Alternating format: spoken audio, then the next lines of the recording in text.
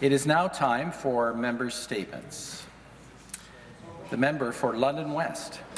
Thank you, Speaker. I rise today to recognize the hundreds of walkers, volunteers and donors who participated in London's coldest night of the year, raising funds to support Mission Services of London. The event came at a critical time for Mission Services, which earlier this month announced significant cuts as a result of the ever-increasing funding gap between provincial dollars and the needs of some of the most vulnerable members of our community. Over the years, this gap has been filled more and more by private donors, with some vital Mission Services programs funded as much as 60% by donations. The gap forced Mission Services to make the difficult decision to reduce programming at Quinton Warner House, a live-in addiction treatment facility for men, and to close 21 crash beds as of April 1st. Last year, those 21 beds accommodated almost 7,700 stays by people whose mental health and addictions challenges prevented them from accessing traditional shelter beds. Let's consider the potential costs of closing the 21 crash beds if the people who use them end up in hospital every night instead. A single visit by ambulance to the emergency department, excluding the cost of police or medical treatment, is approximately $1,100. $1,100 times 7,700 means an additional $8.4 million in hospital costs annually. Speaker, this is a clear example of the negative consequences of short-term thinking and the failure of successive Liberal and Conservative governments to adequately support those struggling with mental health and addictions. Thank you, Speaker. Member statements. The member for Whitby. Thank you, Speaker. I'm pleased to celebrate the induction of Bob Vesey from my riding into the 2018 Ontario Lacrosse Hall of Fame. For 57 years, Bob has been involved as a builder for the Brooklyn Redmen. He has held multiple non-playing positions during his tenure with the Redmen, including general manager, executive member, president, and golf tournament organizer. Speaker, although the positions and accolades he has accumulated during nearly 6 decades of involvement are numerous, his pride rests in the championship teams that he's been part of, including 15 Ontario Lacrosse Association provincial championships, 13 Eastern Canadian championships, and Speaker, 7 Mann Cup national championship teams. Bob is an integral part of building the loyal fan base of the Brooklyn Redmen and has been a great ambassador for the sport of lacrosse. Congratulations, Bob Vesey and your wife Joan, on your well-deserved induction into the Ontario Lacrosse Hall of Fame. Member statements. The member for Oshawa. Thank you, Speaker. It has been a very busy time in our office, fielding phone calls, emails, and meeting with anxious families and professionals who believe that every child with autism deserves access to appropriate services. I have been talking with concerned parents who want their children to be able to reach their full potential, and one would think that government would want the same. But instead, this government is purposefully attacking their futures to save a buck. Children who are now receiving therapy will almost certainly not be able to continue because no family that I have heard from will be able to afford the cost on their own. Capping dollars and limiting investments in our children based on age and family income is unconscionable. I have met with service providers who will not be able to responsibly transition so many children to the school system in such a short period of time. Our schools are not prepared for the influx of school-aged children who will no longer be able to afford weekly autism therapy. I met with behaviour analysts and therapists who cannot meet the needs of a child for the pathetic pittance that the government is offering. The government claims to offer choice to parents, but they eliminate the choice to have their children participate in evidence-based, individualized therapy catered to their needs and goals. Surely all children have a right to learn. To provide inadequate funding, as the new OAP does, waitlist or no waitlist, is to deny innocent children the right to an accessible education. This is heartbreaking, and what a terrible, terrible way to treat our children and autism community. Thank you, Speaker.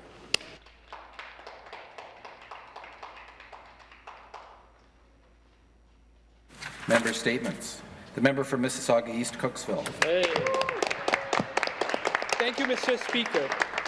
In the last year, the Mississauga Food Bank recorded an 18% increase in the number of neighbours accessing neighbourhood food banks, meal programs, and other sources of emergency food.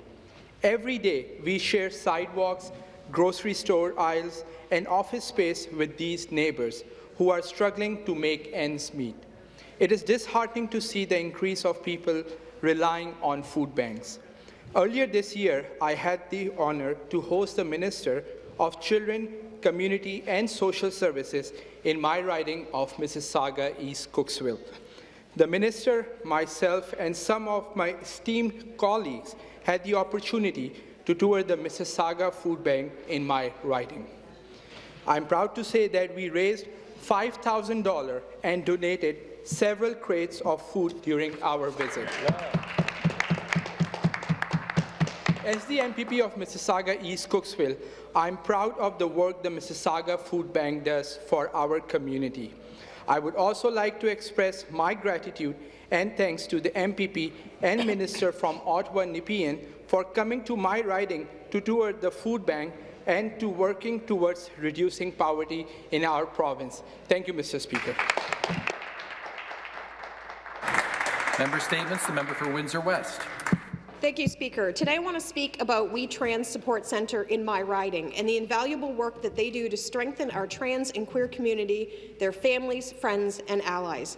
Because of the incredible support that they offer to people across Windsor-Essex, I was saddened and angry to learn that We Trans Support Centre was robbed late last week. Their donations were stolen and the office was damaged.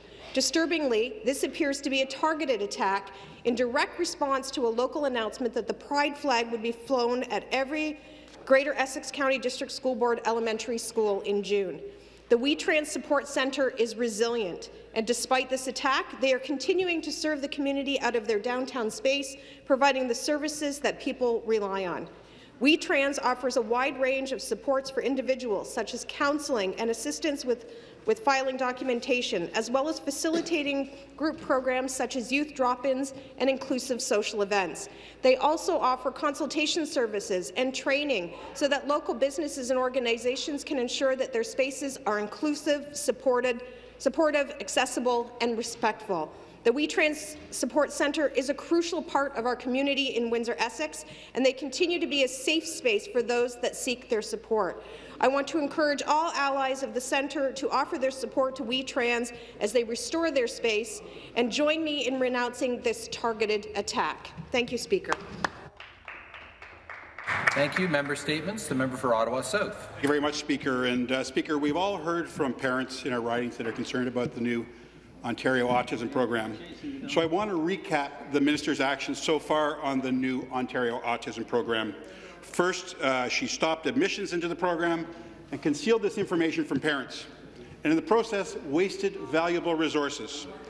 The minister threatened a therapist group, telling them that if they didn't support her new OAP, it would be a long 4 years. The minister called parents who were expressing concern professional protesters. Aren't they simply parents who'll do anything for their children because they love them? The minister has refused to release the financial details of the new program, especially the income testing. Parents should have had this from the get-go. She still hasn't released it. It's almost 3 weeks later. How can parents or any of us in this room have confidence and trust in the minister? Speaker, this is not a partisan issue. In 2016, when 2,200 families were going to fall between the cracks, members listened. We went back. We got a fresh set of eyes and ears to look at it, and we corrected that problem. That's what parents deserve.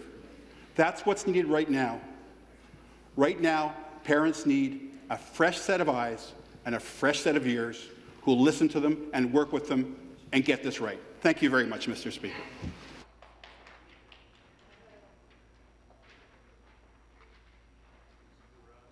Thank you very much.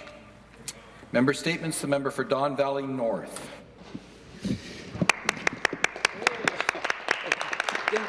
Thank you, Mr. Speaker. On Monday, January 21st, I represent government at the 2018 Lincoln M. Alexander Awards ceremony. This award was created in 1993, commemorates the legacy of the Honourable Lincoln Alexander, Ontario 24th Lieutenant Governor.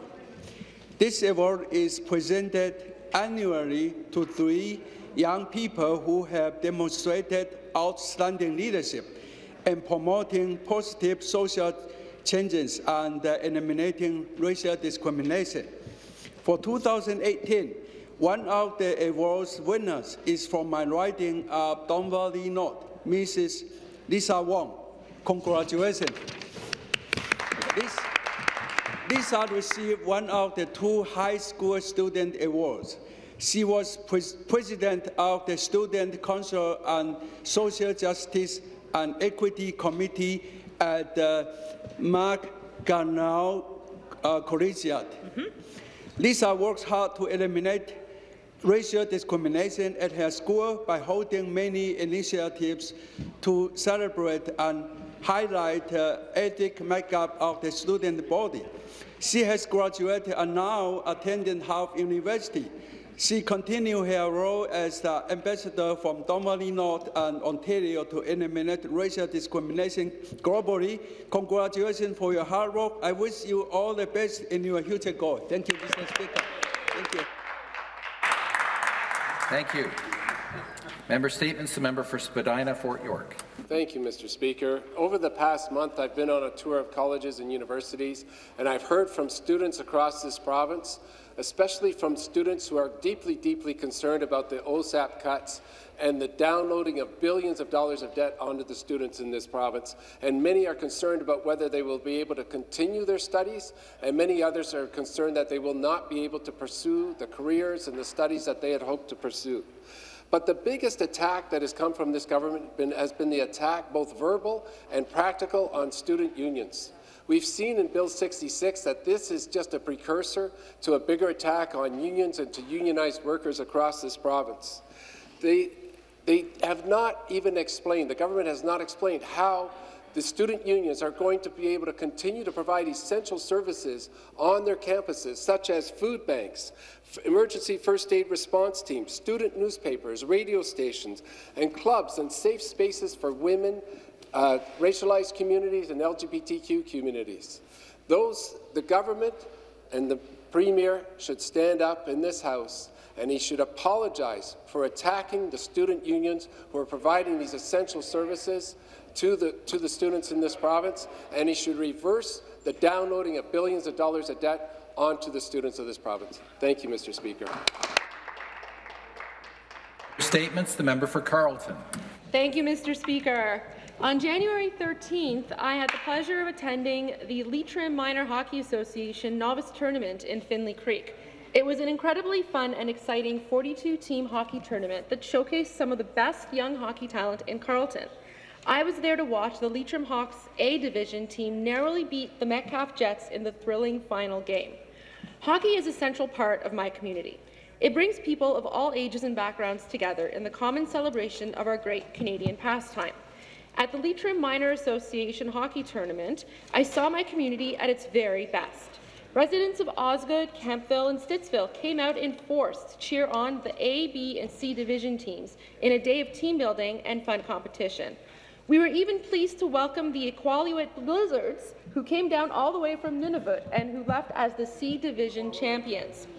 I saw the creation of lasting friendships and feats of perseverance on the ice. I also saw proof, Mr. Speaker, that Carleton produces the best young hockey players anywhere in the province. I might be a little biased there.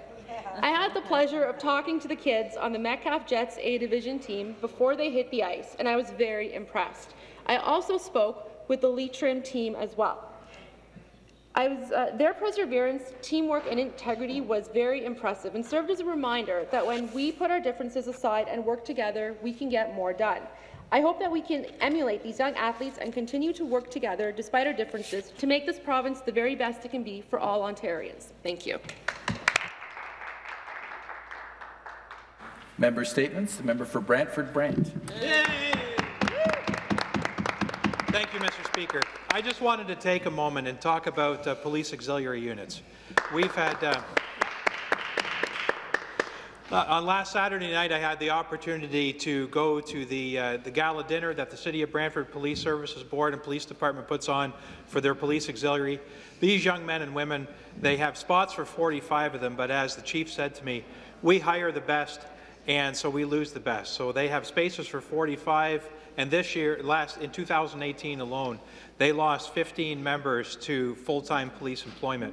And so I just want to take up my hat off to those young men and women around the province who take time out of their personal lives, who leave their significant others and their children at home and volunteer their time to their community to be on the police auxiliary. We have them in my riding in both the County of Brant with the Brant County OPP Auxiliary and also with the City of Brantford with the Brantford City Police Auxiliary units there. They show up at Canada Day.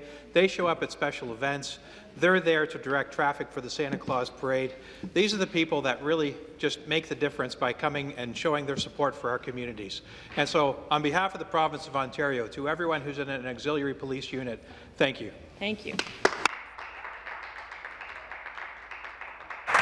Thank you very much. That concludes our member statements for this afternoon. Reports by committees.